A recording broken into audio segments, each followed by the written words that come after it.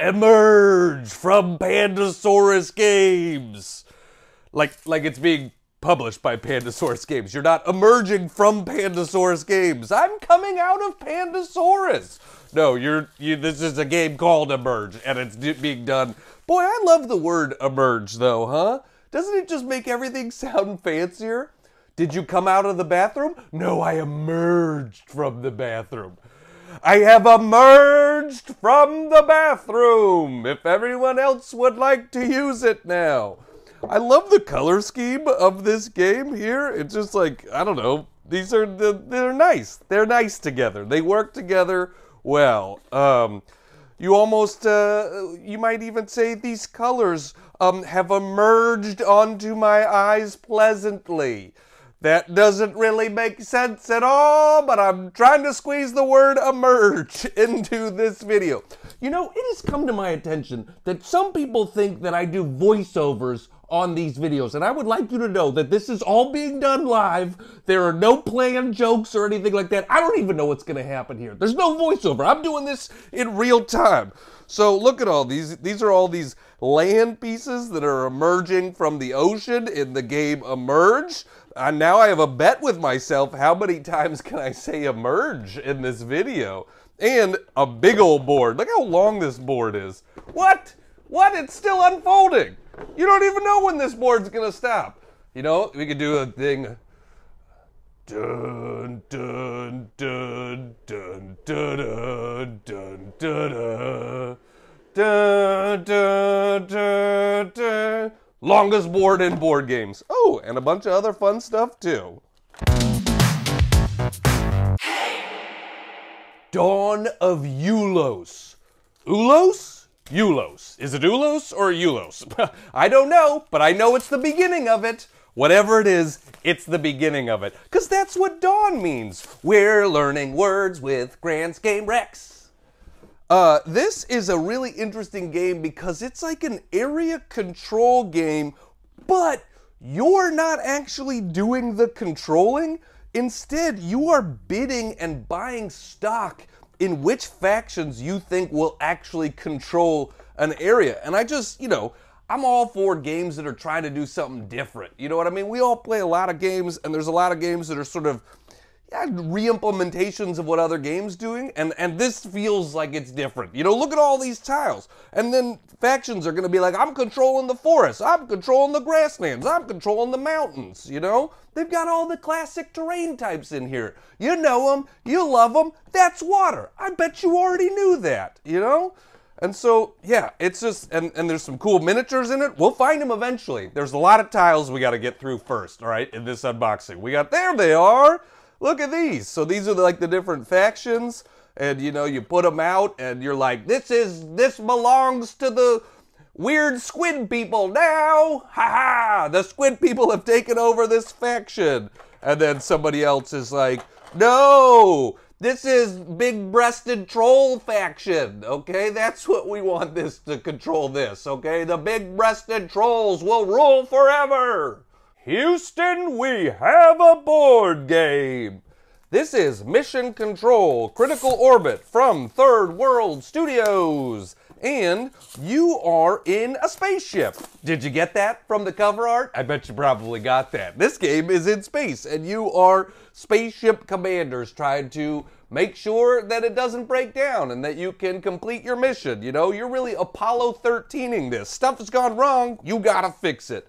This game has all of the words in it. It is an asymmetric, real-time, cooperative, roll and write game. So, did you want everything in one game? Because this kind of has it. And the way it works is everybody has a different task. It is definitely played best with 4 players because then each person gets a single task. The mission commander is trying to put down polyomino tiles. This person's trying to cross off numbers based on dice results. This person's doing like a Sudoku type of thing, trying to, and for everything you do well, you get benefits, and benefits are going to help you. Hey, there's those little polyominoes. You're trying to connect wires. Did you know spaceships have a lot of wires? I bet you did know that too. So, and here are Here are pens that hopefully don't stop working after the first time you use them. Please work for a long time, pens. We'd love that. How can nobody figure out dry erase pen technology? Ooh, it's a race to the raft.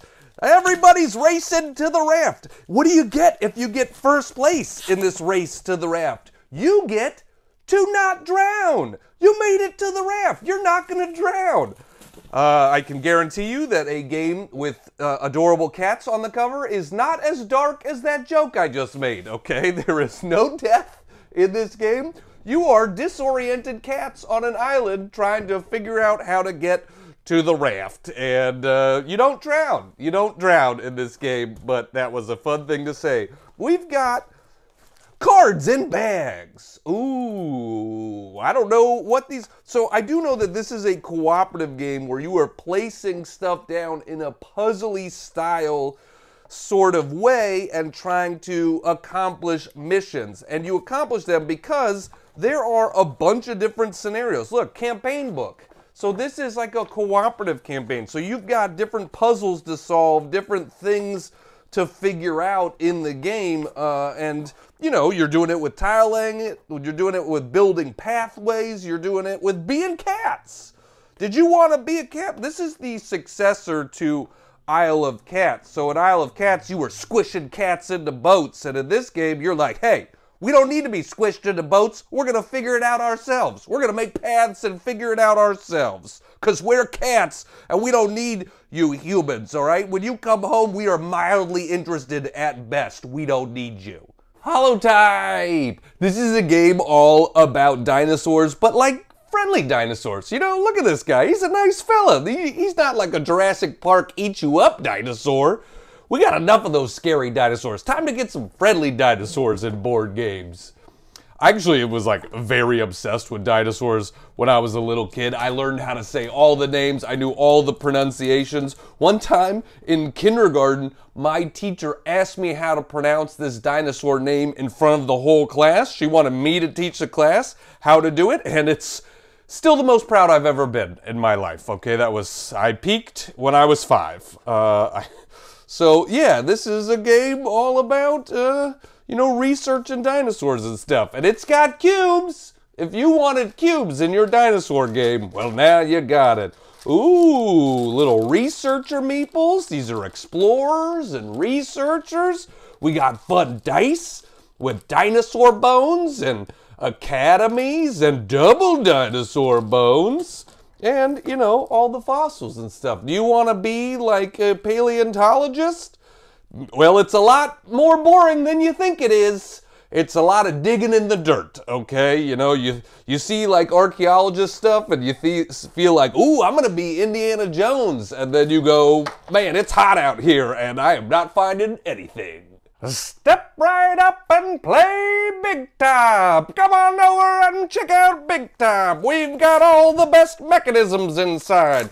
There's auctioning, there's bidding, there's other stuff that I don't know about because I haven't opened the box yet.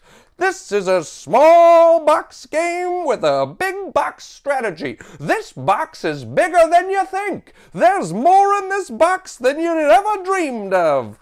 Okay, I'm probably going to stop this voice now because it gets pretty annoying after a little while. Do you agree? Leave it in the comments and I'll keep going until after the fact. All right, this is an auction game. I love auction games. Every player gets their own little player screen right here, you know, so nobody knows what you are auctioning and bidding. You can't tell what I'm bidding. This is a game for 3 to 4 players. That's it. If you have 2 players, you're out of luck, okay? If you've got 5 players, don't even think about trying to play this game. But if you like auction games, well, All Play, formerly BoardGameTables.com, is doing a lot of these really fun small box games, and there's, you know, cool art. Very creepy or very fun, depending on your perspective.